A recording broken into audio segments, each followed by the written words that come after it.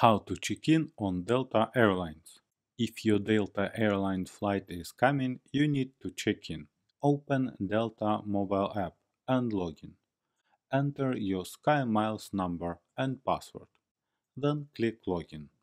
On the main screen of your Delta Airlines account, tap on My Trips. On My Trips screen, tap on red button Check in now. Wait a few seconds. On the next screen, you can select Bags and tap red button Continue. Next, you have to read disclaimer. Scroll down and tap Acknowledge and Continue. Wait a second. Now you have checked in and can view your boarding pass. Tap on the red button. It loads, and now you can also add boarding pass to your Apple Wallet. Now you can see your boarding pass and use it to board an airplane. I did it.